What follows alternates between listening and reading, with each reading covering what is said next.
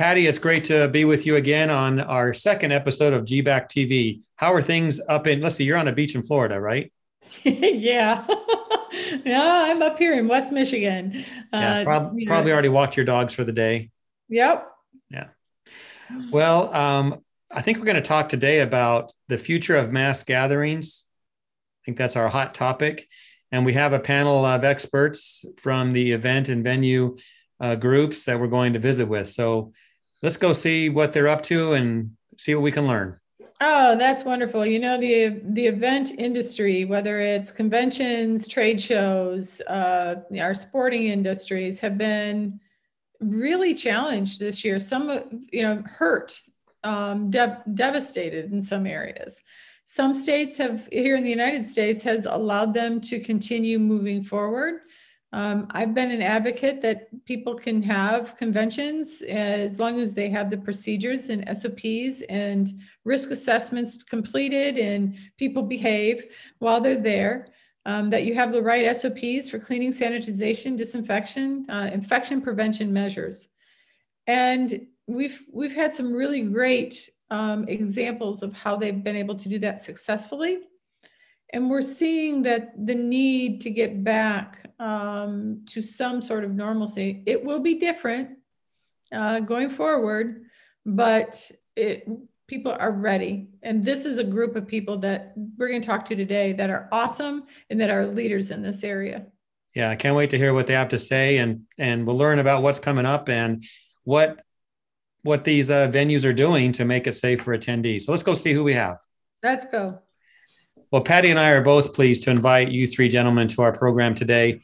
With us is David Dubois, the president and CEO of the International Association of Exhibitions and Events. David, how are you this afternoon? Well, good day, Jeff, and thanks for having me. Glad to have you.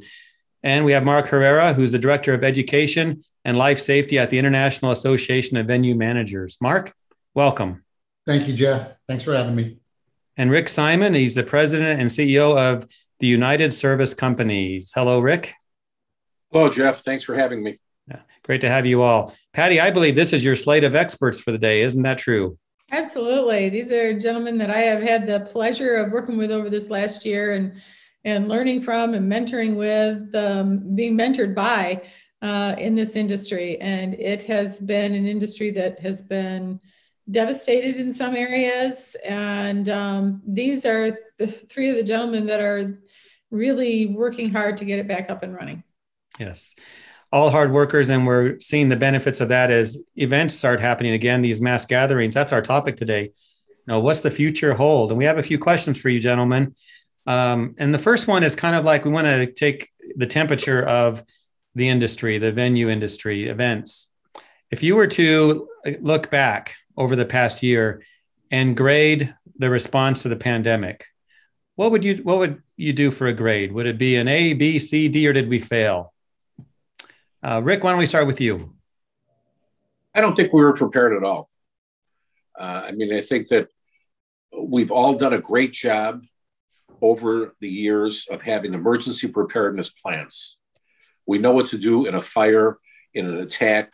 IAVM, IAA have done phenomenal work in preparing us for every eventuality except a pandemic. Who ever thought of a pandemic? That's something that happened in ancient times. It doesn't happen anymore. And I don't think we were prepared for it. If you look at the actions we took, we shut down shows. We said, we're going to be shut down for about 2 weeks. Well, I kind of knew that was wrong when they said it, but I was thinking maybe a month or two. We fully expected to be back in business by July, August. And of course, we missed that by almost a year. So I don't think we were prepared. I will tell you, though, since then, I think with the collaboration, we've gotten a tremendous amount of education. And if we had hit the replay button on this, I think we could act swiftly and with great education, with great experience and great collaboration. So I think the groups that have worked together have done a great job. But I don't think we were prepared for this in the beginning. So you didn't give us an actual grade, but it sounds like a pretty bad grade to start, but it got better as the year went on, is my interpretation of that. Would you agree with that, Rick? Things got better. I do. I think it got better, and I think that GBAC had a lot to do with it. because it became the benchmark, the standard for the industry as IAVM and IAA embraced it. And it brought a lot of benefits other than the scientific benefits. It brought a standard that in a group of well-regarded scientists that we could, because my fear was, as this thing developed, is that we're going to have, we have convention centers in many, many states, and arenas and stadiums in all 50 states. Every state regulator and every county regulator is going to have a different set of regulations. We'll be here till 2092 trying to figure this out. And I think GBAC setting the standard really helped, a sense of confidence. Case in point, in Las Vegas yesterday, a trade show opened, and it's in large part as the regulators in Nevada and Clark County were figuring out who came first, the chicken or the egg. We prepared them with all the GBAC, and they said, okay, fine, this works. And they allowed the show to happen. And now we've got another major show coming in June, and Vegas is going to start opening up. Orlando's done this, and now the other cities are kind of seeing this and saying, well, okay, this kind of works. And I think you're going to see not a rapid opening, but this collaboration and the setting the standard really helped making people feel safe, be safe, and most importantly, all of the people that are stakeholders getting together and agreeing on a process. Because we generally think of the stakeholders as the contractor, the show organizer, and the venue. Very seldom do we deal with the regulators. And all of a sudden, we got a new set of people in here that are regulators, and they're not used to this. And I'm sure as Mark can comment, dealing with the government regulators more than any of us, they're used to saying no. No is a lot easier answer than yes. So this really took away a lot of the no's. Well, thank you, Rick. Mark, what do you think? Give us a grade. Oh, listen, a grade would be, I'd say we failed right from the very beginning, right? Because to Rick's point, there was so much that was unknown, right? All we knew was that we had a duty to act. We had to do, it was our civic duty as an industry to come together and figure out how this thing makes sense, right? What is this pandemic all about? What is this virus about, first of all? And getting the industry to try to understand that was a challenge, right? So I would say we initially failed, but the one thing that Rick said that was right on the money is that, listen, if we ever go through this again, right, through training, education, working groups, we had about 6 working groups to develop and build recovery guides.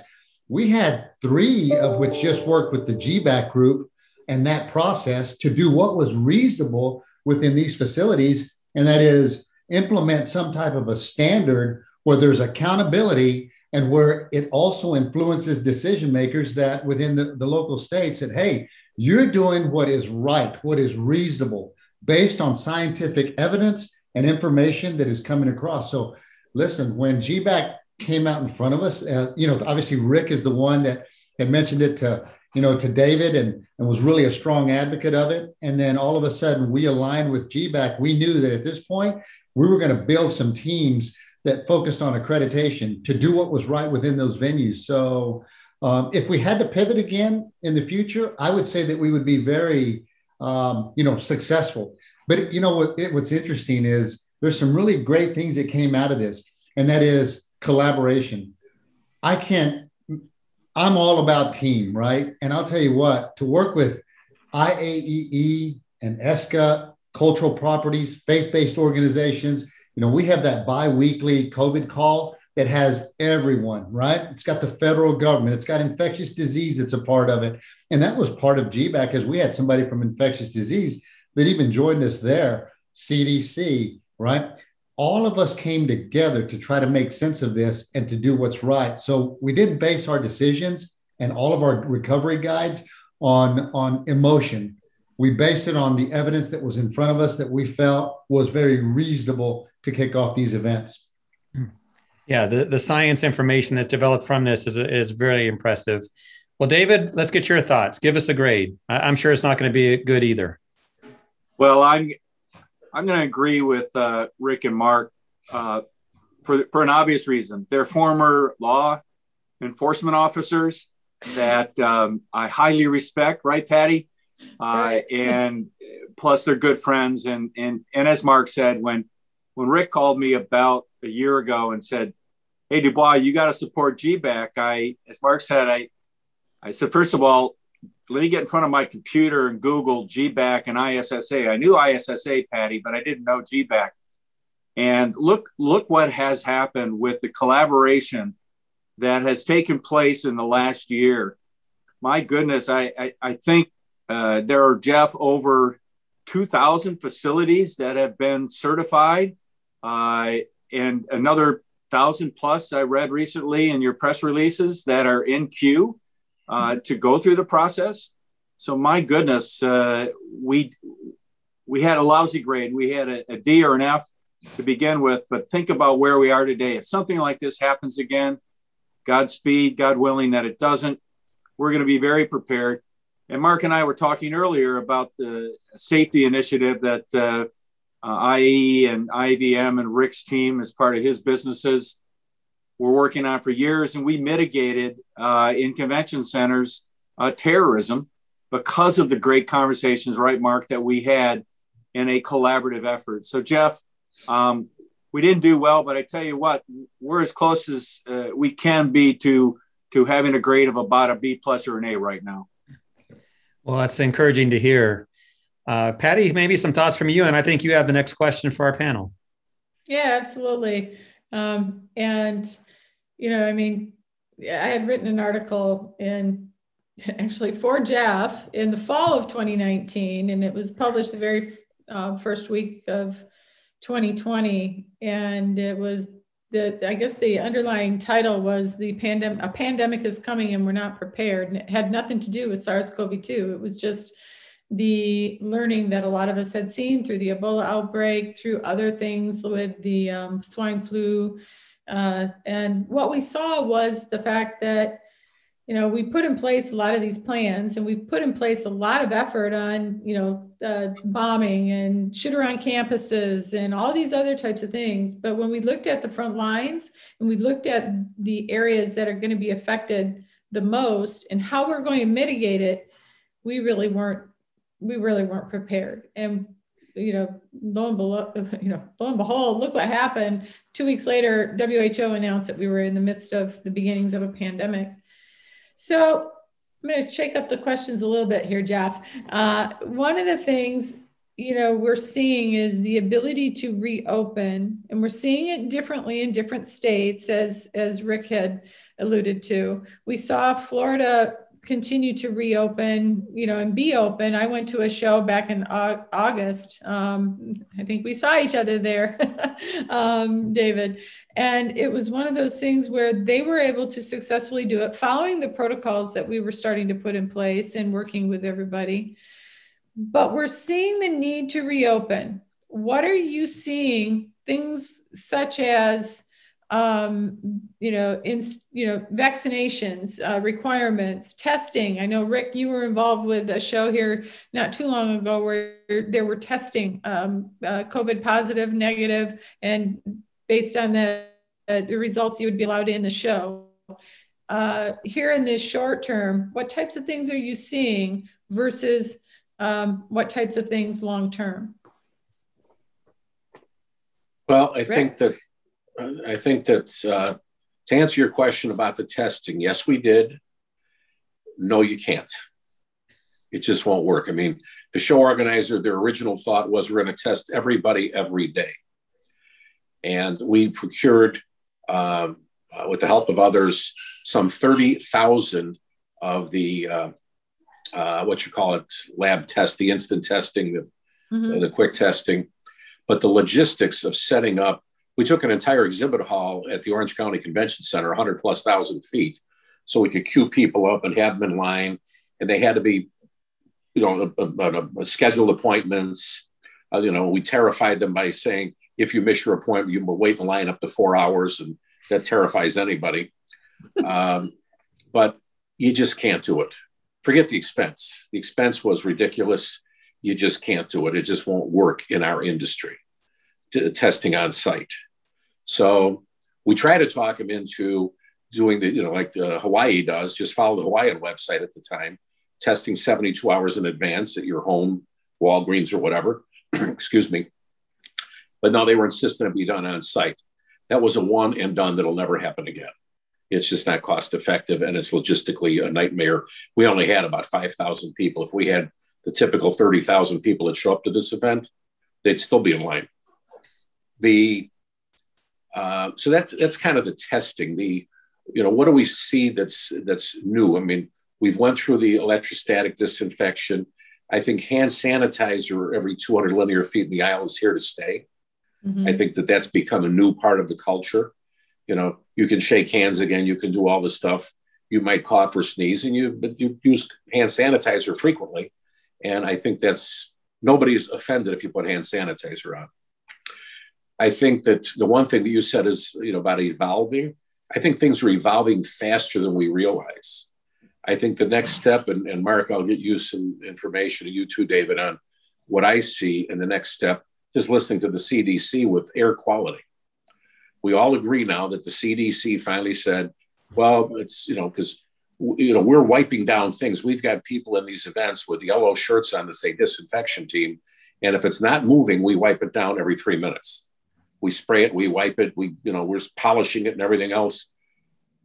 And as Patty said a long time ago, it's sanitation theater. It's good. I mean, there's an effect, but you're spending a lot of money for 1 or 2% of the result. It's an airborne transmission, not just COVID, but the flu, the common cold, and everything else.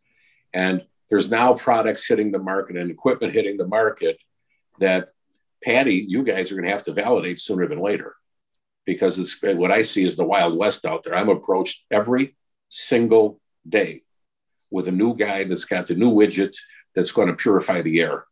And half of them or more are nonsense, are absolute nonsense. I mean, the one guy's flew in from India to make a presentation, and yet India is having the worst, catastrophic. Oh, we have hundreds of thousands of units all over India. Obviously, these people were not where you had your units. So, but I do think, and I think the science bears it out, and I'll let you comment on that, Patty, that air purification is the next frontier for us. And there's a couple of products that I've seen that, Patty, you're aware of one of them. I'll send you the other one that I do like, based upon my limited ability to read the science in it and the reports. But the tests that have been done seem to be solid. So I think really that's where we want to go. And that, in my mind, would probably take away some of the stuff we do. I think you might be with air purification and hand sanitizer, and the rest of the stuff could kind of evaporate. Your masks could go away. Your overnight disinfection could go away, maybe. But, that's kind of what I see coming up next. Mm-hmm. Mark? So I think Rick brings up some really valid points. Listen, one of the things that, when you talk about air purification and airflow and your HVAC system, we've had tons of conversation with engineering companies that, said, hey, here's where you have to maintain your humidity levels, et cetera, et cetera.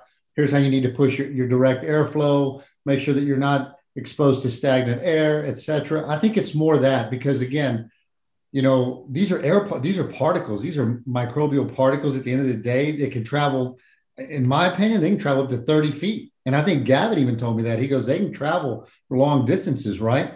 So what are the precautions that you're using? And airflow needs to be something that needs to be taken into consideration. Now, granted, many venues now, obviously cleanliness is going to be a priority for venue operations. We see it. It's there now.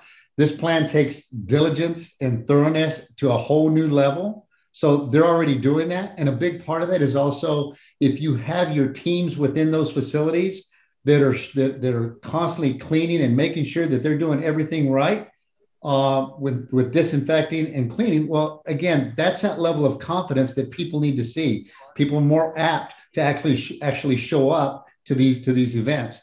But where venues have outlined a plan to maintain a standardized approach to cleaning, they've included the top to bottom cleaning approach using, they're really focused now on what is EPA regulated products, right? Registered cleaning, disinfecting products and chemicals. and they're focusing on all the high touch services. That's not going to go away. Implementation of different levels of cleaning and disinfecting, that was implemented within a lot of our facilities. And again, just establishing confidence in our guests.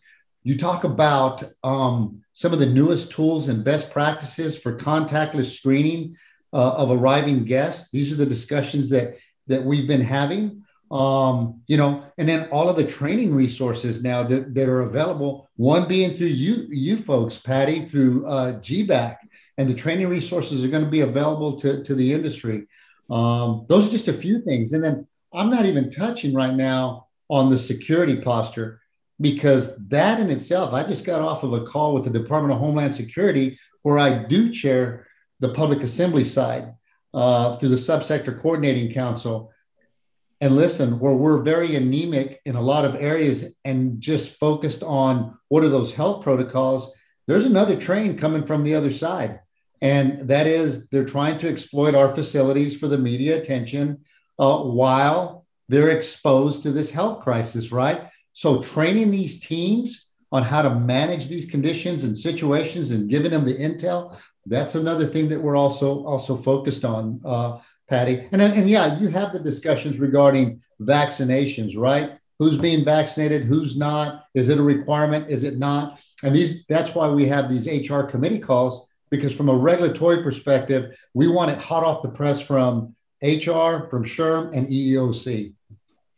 Wonderful. David? Well, they've touched on a lot of great points. I'm going to kind of take a different perspective from a customer perspective. Of course, IE represents, the entire ecosystem of suppliers, Rick's company, venues, convention bureaus, convention centers, technology companies, et cetera. And I want to thank Rick for his foresight months ago, where we began talking about the need for tax credits. And ISSA is doing an outstanding job of advocating for, through Washington, D.C. legislative credits, cleaning credits, the ability for buildings and companies to get tax credit advantages, which obviously will help the financial strain that is happening through health and sanitation protocols that Rick and Mark have described so well. So I just want to remind everybody that it's not over. And I'm sure Rick can jump in here too, because we have a lot of good work being done still from a lobbying perspective to get these credits accomplished and give some relief, because this is not going away. As Rick said, this is not going away. We've got to continue enhanced sanitation practices and protocols and guidelines. And there's cost to them. I'm not going to say they're overly expensive. Everybody's got to share costs. I know, Mark, your venues absorb a lot of costs, especially as was outlined, the air handlers and that type of technology that Rick has touched on is not inexpensive. And a lot of that can be capitalized, but a lot of it obviously still has to be initially paid for, and that's a cash flow issue. So I'm pleased to let you know that our industry continues to work with ISSA and work with the new Exhibitions and Conferences Alliance that 9 different organizations are involved with, to make sure that we continue to get credits. I don't know, Rick, if you want to add to that, because you're one of the advocates right up front. Well, thanks for teeing it up, David. The Trade Show and Event Recovery Act, as we originally titled it, was really very simple. It could fit on one page. And that is that anybody that spends money to attend or exhibit in a trade show would be able to use 100% of that money to get, bottom line, get a 50% tax credit. The tax credit could be carried. It was a 3-year sunset on the legislation we saw, with a 5-year carry forward on the losses. And what does that mean in English? Is that we have seen this in 97, 08, and after 9/11. We have the history on it, and all 3 of them were identical. The 1,000-foot exhibitor goes down, if he shows up next year, goes down to 100 square feet. until he needs his vanity booth back, and that takes 3 to 5 years. So, and everybody on this call gets paid in square footage. That's the medium we deal in. And so to expedite, instead of sending 10 reps with their 1,000 feet, they send one. So it's one hotel room and 100 square feet. The show organizer's not thrilled with 100 versus 1,000. This was the method by them saying, if I spend the money, I can take half of it off my taxes. And the reason, so it's truly a jump start. It's a 3-year sunset. That was the original legislation. It's gone through a couple of iterations. It's somewhere in Congress, part of a bigger bill, which I have mixed emotions about, because also when I teed this up with you guys, we had, very few times does management and labor agree on things. So not only do we have management agreeing, but we had labor, the International Brotherhood of Teamsters, the International Brotherhood of Carpenters, to name two, and the painters, right? We're signed on at the international level. Tell us who to call and whose cage to rattle, because we're going to put their members back to work. So it worked for everybody, and it's kind of slowed down. But really, that would be something, Mark, that's going to help all of your venue members. It's going to help all of David's show organizers, and it's going to help all of companies like mine put more people back to work sooner. Because right now, as we all know, we're paying people to sit at home. We'd rather pay people to come to work. Yeah. Good information from our panel today. I have a question for you. If we're done, are we done with that one, Patty? Did you cover it well enough? Okay. This one's kind of interesting. Thinking of it from an attendee perspective, if you could share with those coming to events, things you might be doing or event managers might be doing, preparing for an event, procedures, protocols, things behind the scenes that others who, attendees just don't know about. What would those things be? Are there such activities? Well, the attendees don't know anything about the venues being sprayed with electrostatic units with the chemicals we use overnight. They don't see that. We're using thermal imaging cameras where people can walk by them. They don't even know they're being screened unless we pull them out of. We put a potted plant in front of it. You don't even know you're being screened, and we can screen people in mass. We set the rope and stanchion far enough apart that 5-6 people abreast can walk by in waves, 3,000 people an hour. And if we can see them on the camera that they're warm. Right now, it's like less than 1% of the people are going to secondary screening. And we have yet to pull somebody out of line that if they sat down for a minute, they didn't pass in a minute or so just because they walked out of the hot sun or something. Mm-hmm. But it's something that most people are unaware of that we're doing because they don't see it right away. So those are two of the things. They do see the hand sanitizer in the aisles. I think that, David, you might speak to some of the things that the show organizers, even though it's not in the protocol for GBAC, some of the show organizers are insisting that they widen the aisles. I don't know why, but they insist that a 30-foot aisle is better than a 10-foot aisle. So they can stand 30 feet apart and talk to one another. But there's a lot of behind the scenes things with each show organizer that, they want to put their imprimatur on it, their fingerprint, saying this is what we're doing. But the big things are the spraying and the temperature taking right now. We all know that there's cleaning and disinfecting going on, and your attendees know that. But these are great details, Rick, that you started sharing. And you see the guys with our yellow shirts on, disinfecting, as Mark pointed out, everything, all the touch points constantly from when the first exhibitor or first person arrives in the morning till the last one leaves at night. And then we go spray the premise afterwards. They see that. This is what they don't see. Yeah. David? Yeah, excuse me for going off camera for a second. I live here in Dallas, and we've got a big thunderstorm. It kind of reminds me, Jeff, of what we've gone through the last year. We got a big thunderstorm, so it got really dark, so I had to step up and turn on the lights a little bit. But to Rick's point, it's a communication challenge. We need to, as show organizers, put in all of our registration and marketing materials, the all secure guidelines that were developed by the major show organizing companies in our industry, global companies. And also IE's work with IEVM, and Rick was on our committee to develop the essential guidelines for safely reopening exhibitions and events. Those two publications alone, if we could take snippets out of those, because obviously we don't expect, potential attendee A or potential exhibitor B to click on these, right, Mark, and read them all, because they're pretty heavy documents. I think, Mark, your guidelines were about 100 plus pages, and ours were about 65, and the All Secures were about 25. That's a lot of material. But Jeff, to your point and Rick's point, we need to do a better job of communicating to the X person and the Y person that, hey, not only is the facility GBAC accredited and safe and secure, well, how quickly can you explain what GBAC is, right?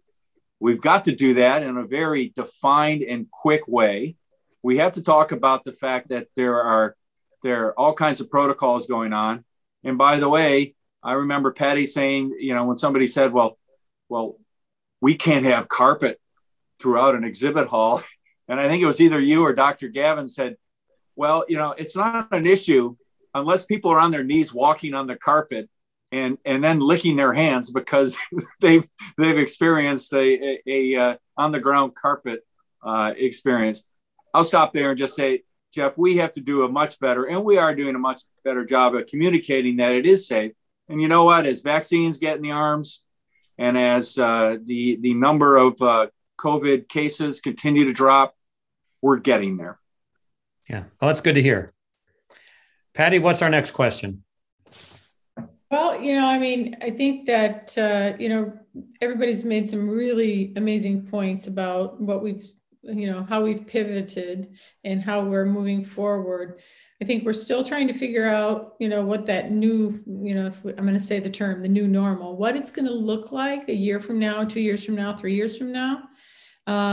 Like Rick said, there's going to be hand sanitizer everywhere. That's going to be probably with us forever. I think what Mark had indicated, which I thought was important, and everybody has actually, the training and education going forward, it's, to be prepared, it's with us to stay and to even build upon what we have done. And that's going to be a collaboration between, everybody here on this call, as well as some of the other collaborating organizations that we've been working with. And that's going to be really important because what we found, I think, through this, and correct me if you disagree, or is that it all comes down to, these two words that a lot of people get scared about, and that's risk assessment. And saying, we got to do a risk assessment. And I think that, to Rick's point about the airborne, in the very beginning, if you remember, CDC said, it's not airborne, don't worry about it, kind of thing. And your masks don't really work for protecting you. And we realized that as we learned more about the masks that we're wearing. We learned more about, what we've had been saying all along was masks do work. We knew it was airborne because of MERS and SARS and other coronaviruses. But that, surfaces do count too. To what percentage, we realize that it's airborne and you're much more likely to get infected via airborne, but that we still needed to pay attention to the surfaces.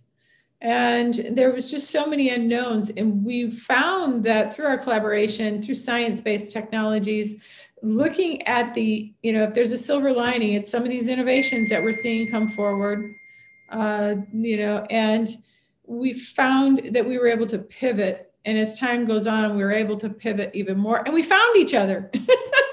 I think that was also the beauty of this, is that we found each other in many situations. And with that new collaboration, we're going to be able to, in the future, pivot much quicker and be able to do those risk assessments much faster and be able to adapt. And I'll add to what Patty said. Listen, assumptive risk analysis, that pertains to everyone within all facilities. There is no longer, there's so much cross-pollination between job functions within all commercial facilities that it's no longer just that one dedicated role. Okay, yeah, I might own it, but at the end of the day, who's responsible for the health and well-being of people that attend these events? And who's responsible for the safety and security? It's everyone. So when you talk about assumptive risk analysis, that is going to be everybody's responsibility to identify what the risks are, figure out a measure, figure out how to identify, how to mitigate it, and then how to measure it long term. It's kind of like the GBAC. We want our facilities to measure the results of this accreditation and how it works. Is it effective? Is it not? What works? What doesn't work? And let's measure it throughout the years, right? That's going to be so important. And I'll share this with the group because I think this is important. We pushed out a survey as to what were the top risks and the mitigating factors. And the top risk with the industry was reopening. That came out number one. You know, the reopening process appeared to be the main concern and challenge for the majority of venues and facilities. That was number one. And I think we've done a really good job collaboratively making people feel a little bit more comfortable about the reopening. As you can see, it's starting to happen, right? The other was funding. Rick mentioned it. Funding was huge. That was out of 64 risk statements, 28% said funding was the concern. Staff payroll, right? No revenue. These were all the concerns. Health and safety is the other. And then, of course, the fourth was security, the safety and security of people. So you add all that up together and it's like, what have we done up to this point to kind of relieve the tension and the apprehension? It's been through Patty's point, through education and training. And listen, if I was an attendee going to an event, I want to see those folks that are in there working within those facilities to make sure that it is clean and safe for me to attend. I want to see the messaging that goes out that says, here's what we're doing to not guarantee, but assure we're doing what is reasonable to provide a safe, secure environment. And then I want to be able to know that I have to understand that teams, internal teams within those facilities are going to have to impose certain policies and procedures to protect not only themselves, but those that are attending. And there comes the other challenge where frontline teams now are going to be challenged. Think about this. People have been quarantined for so long, right? They're used to living in their bubble. Now they're going to an event and now they have to comply with your rules. And the simple thing of wearing a face covering, if it applies, can be challenging for a frontline team member. So we're really pushing out a lot of the de-escalation training and how to mitigate the risk utilizing the best guest service customer approach. These are all things that need to be considered. You brought up a point there, Mark, about people coming out of their bubble and going to events. In the news recently, we've seen venues, stadiums say they're going to have vaccinated sections and unvaccinated sections. We'd love to hear your thoughts on that, maybe a little bit from each of you. Mark, since you mentioned that to start, why don't you start us off? Yes, look, so there's now a division between those that have been vaccinated, those that haven't. I would say that could that be a concern? Yeah, it really could. You're creating a division now between those that are, those that aren't. But again, if it's the internal policies of that particular venue and there's the benefits to being vaccinated, that's something that is on the table with EOC saying, can you incentivize this thing? And that's frankly, that scares me. That kind of scares me that you would even try to incentivize this. But again, you're going to have those areas, not only in venues or facilities, but even just going out to any facility, you're going to have those that say, you know, if you're vaccinated here, you can sit here. If you're not vaccinated, then you have to sit here and you have to wear a face covering. Could that create some problem? It could, right? And how are you going to know, right? That's the other. What's the technology that's going to come out to identify those that have been vaccinated versus those that haven't? And these are the conversations that we're having to try to make sense of it. Yeah, in the news that I saw, they were saying that, the vaccinated section, you could take your mask off and do whatever you want. So good comments, Mark. Thank you. David, what do you think? Is that going to work? Well, as Mark directly addressed, but kind of softly addressed, vaccine passports are very, very difficult conversations to have because now, could you do it on an airplane? Make sure that everybody is vaccinated, shows a card. How many cards are now, Mark and Rick? How many cards are being hacked and or are bogus, COVID cards? Right. I have my Pfizer card and it's stamped. You know, could I have printed something like that off and replicated it, and all of a sudden it's a fraud card? So these passports are a big issue. And obviously from an organizer standpoint, if a venue or a jurisdiction, let's say it's city A or county B, says that in order for anybody to get into a baseball game, a football game, a convention center, they must go through a legally approved and certified passport program. What's it going to do to attendance? Boom. You're going to have a lot of people that are saying, I'm going to stay online and shop online. And I really need to go to that trade show, Rick, and I need to buy and sell and learn about new technologies and meet a consultant that's going to help me with my business. But you know what? I'm going to do that over the phone and over the platforms online, you know, the Zooms, etc. It's too much hassle to go through a passport. So Jeff, that's going to be a problem. So our industry is not supporting passports because they're going to cause us to have low attendance when we're trying to drive attendance. Yep. Yep. All due respect to health and safety. Mm-hmm. I don't know what the others think, but I'm hearing that loud and clear. I know Rick's going to say something. Well, we also work in stadiums and arenas, and we're seeing a little bit of everything. We're seeing, first of all, what I said earlier, that everybody's got to put their fingerprints on it. And this is something that GBAC might address in the immediate future in the stadiums and arenas. So I'll give you some examples. We have some that are using the CLEAR system. And people want to go on there and then they can prove that they've been vaccinated. It is not an easy process, and it slows down admission. And then you have the people that don't have CLEAR. I mean, CLEAR is like 1.5% to 2% of the flying population, let alone the population. So, I mean, it's a program initiated by CLEAR to sell more CLEAR memberships for $100 a year. Other venues have started we did a hockey game the last couple nights, and they were allowed 4,000 attendees. During the game, we had almost 100 employees there just doing cleaning and disinfection for 4,000 employees, for 4,000 attendees. It was overkill. Why did we have it? Because the stadium, you had to enter through a specific entrance, stay in that section, go into your seats, could only use the restrooms and the food and beverage in that section. So every food and beverage outlet in the entire stadium and the entire arena had to be opened for a handful. And, Mark, you know better than me what it costs to staff, these food outlets and these beverage outlets. So it had to be a money loser because they might have had, call it 800-900 people in a section spread up and down from the top to the bottom. And of course, the bottom section is verboten because you don't want to be close to the athletes. They might have had 700, 800 people in there, and they could have had 20 cleaning people and 60 food and beverage people to service them. It's not sustainable. Kudos to them for the appearance of, because safety is a primal instinct, and they're worried about people feeling safe. They're worried about trying to put their best foot forward. But now you go to the local jurisdictions, the cities and the states. Who told them to do this?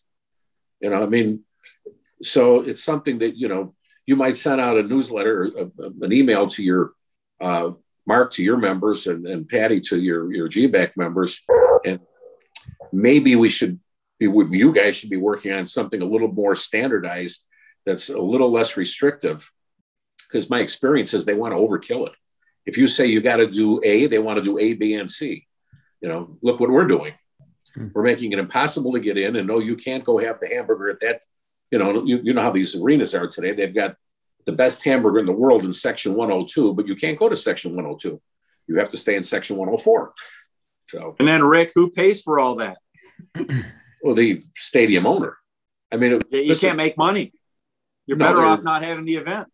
No, and I know these guys personally, some of them, and I feel bad for them. And I argued with their stadium management. I said, guys, we want all okay, fine. You'll get all these people in here, And, basically they're running around.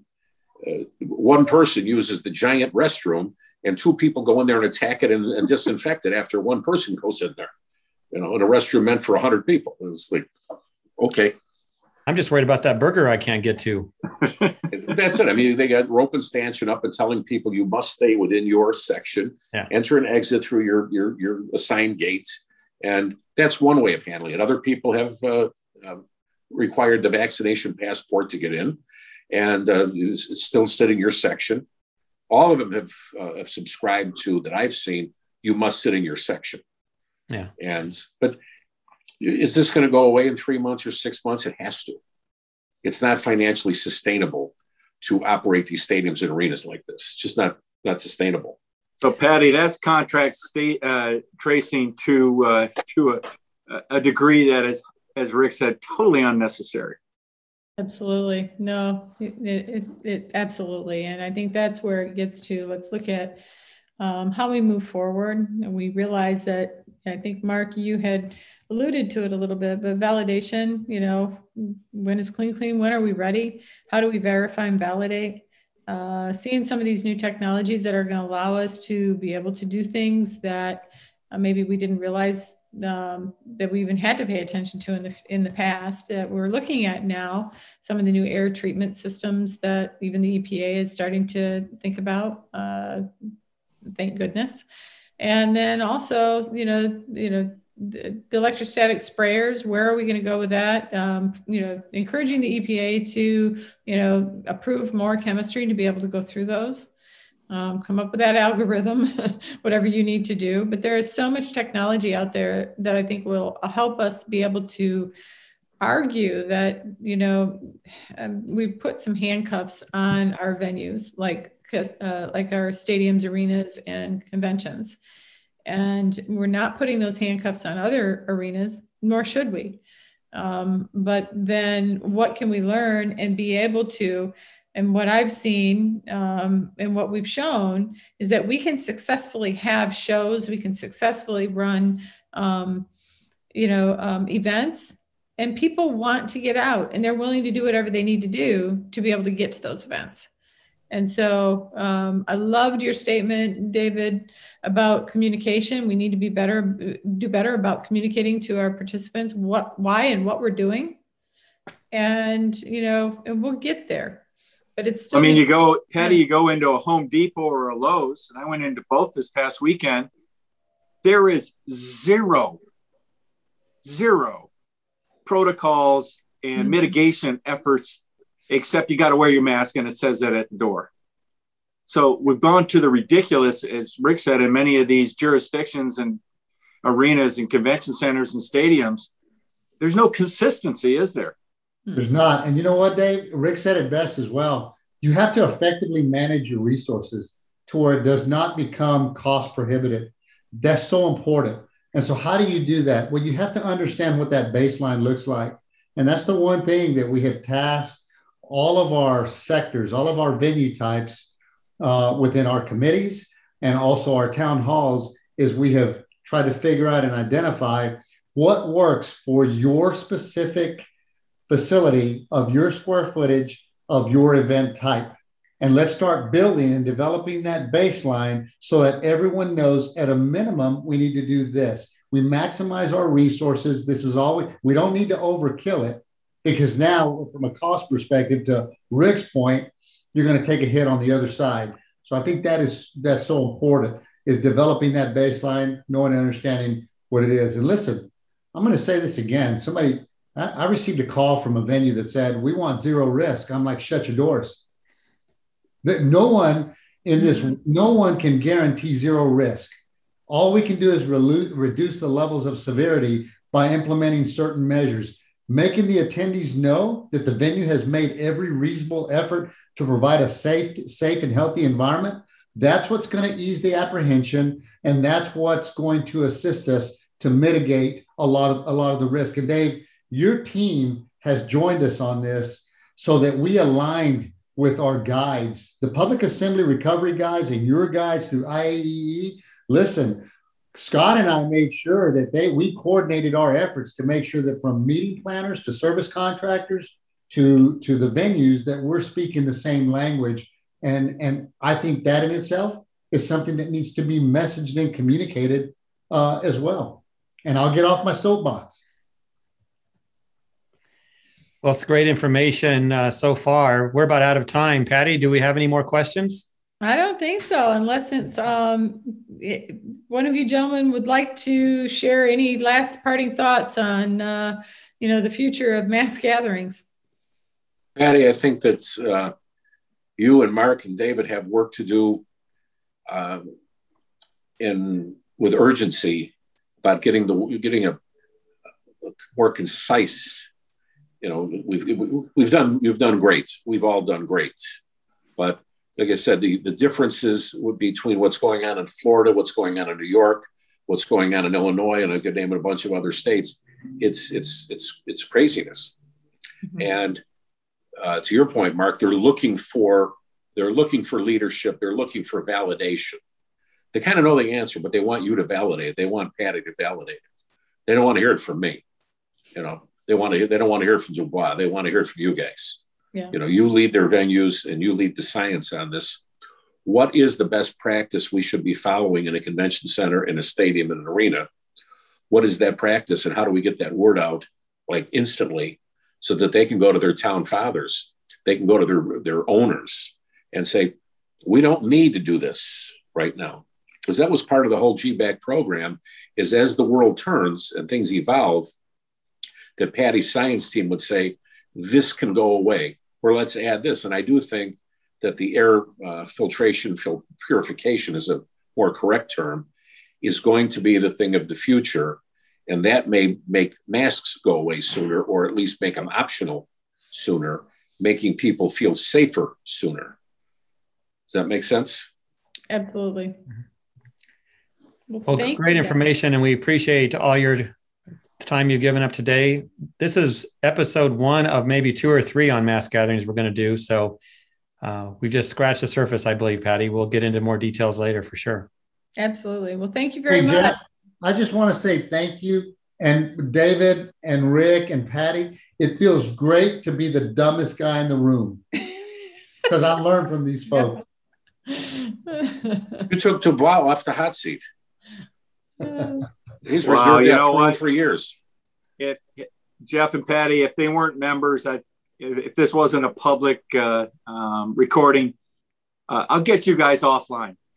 What our viewers did not see is the pre-show commentary from you three, and I don't know if they could take it. So, well, Jeff, thank you, and Patty, thank you, and say hello to Dr. Gavin and John and all the John. You have lots of John and Johns at ISSA. I do.